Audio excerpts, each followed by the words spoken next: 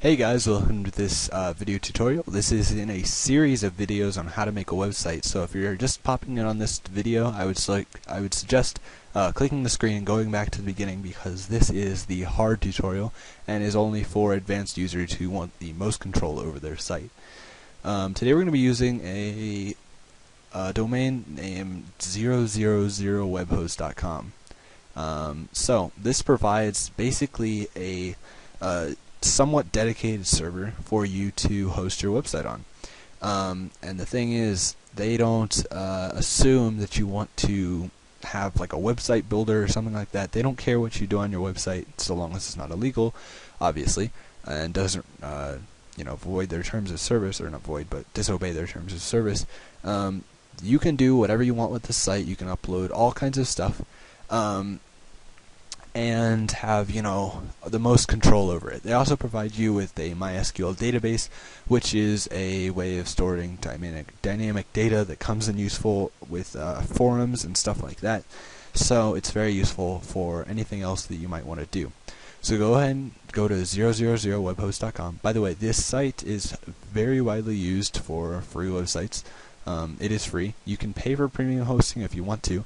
But remember that the sites that you get from here will be very slow and will also be able to be canceled at any time by them. So if you really are focusing on hosting a professional website, I would suggest going and buying a virtual private server or a dedicated server from a site like GoDaddy.com or another site that hosts servers like that, and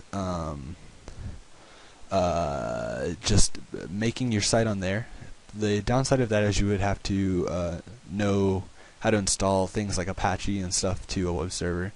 But if you're all good with that, and it's very easy to do, you can go ahead and do that. Here Apache is already installed, so you just have to upload the HTML files to the site.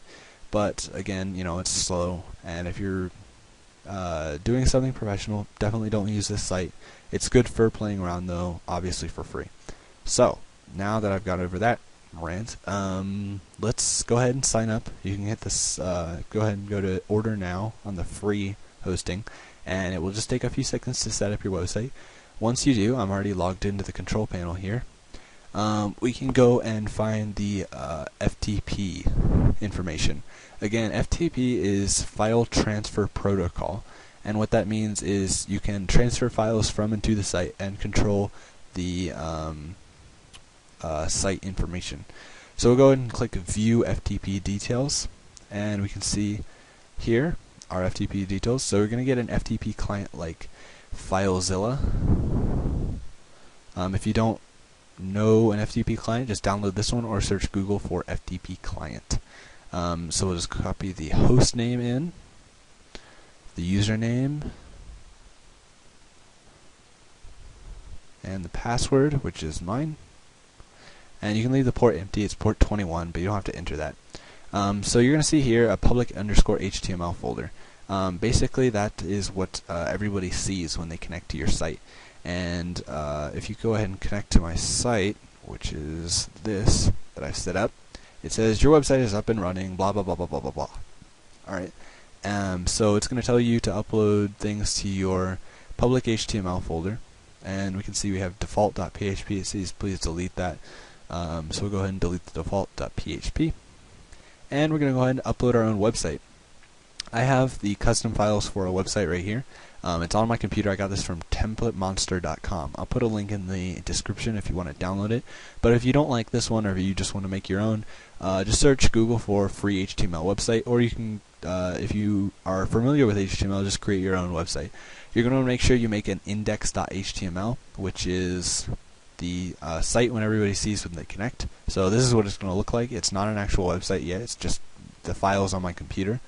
And if you're really familiar with websites and how they work, not what I wanted, yeah, you can edit the CSS, which stands for Cascading Style Sheets, and that basically tells the website, alright, here's the HTML tells it, here's the text to put in, here's what, all this stuff, here's the information, and the Cascading Style Sheets tells it where to put it, what kind of text it should have, what kind of fonts, what kind of colors, everything like that.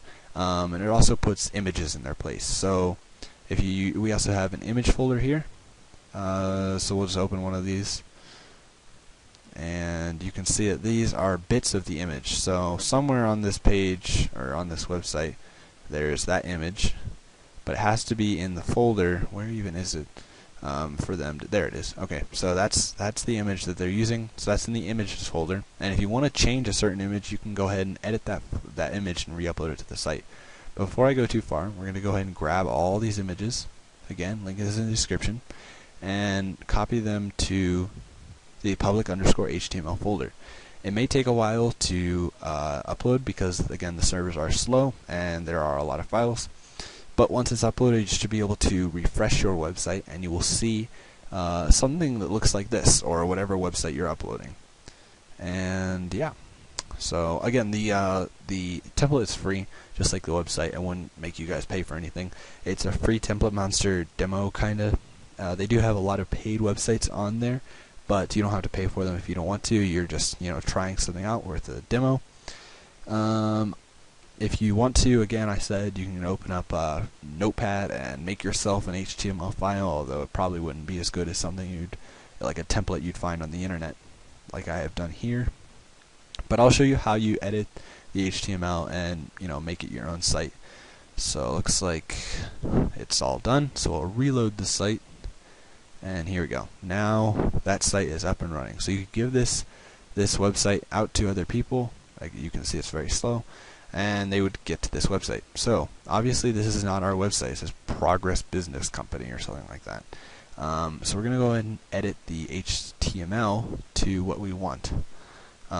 So let's go ahead and copy index.html to our documents. On the left side is what your computer is, and the right side is the server. So go ahead and go to our documents, which was where I placed that, and find index. Should be in my documents. Thought I copied it over there. Oh, alright. Documents. And we will copy this over there. I can't tell it. Where did I even? I think I put it in here. Yep, index.html. So if we open that up again, that's just that's the website without cascading style sheets. That's just the default information and then the CSS puts it in its place and colorizes it and makes it look all nice. So we'll open this. You can either click open with Notepad, or if you install Notepad++, which is my favorite text editing, we can change things like the title, which show up right here. So we'll change that to Effects Dude 79. Oops. Wow, I failed. 79 title. And then we'll change some of this stuff. So it says Progress Business Company. We'll change it to Lazy Business Company. Uh-oh. And then we'll click Home, Welcome. We'll just leave that. News, stale, not fresh, stale. Services, for me. Products, the worst. And we'll just leave that the same. I don't really care. We'll just change a few things like Powerful Analytics. Let's say we want to change that. So we'll go ahead and find Powerful Analytics, and we'll change it to I like pancakes. Alright. So you can go ahead and customize each page of the website. As you can see, each page has news. So if you click on the news button up here, it's going to transfer to news.html. So you can edit that and have everything correspond to what you want. But after you edit it, you need to re-upload it to the site and replace the old one. I think I put it in the advanced. Alright. So we'll recopy that over and say yes, we want to overwrite it. And then if we reload our site, I apparently screwed up the HTML. So that's not helpful. Let's see. Oops, I didn't mean to do that.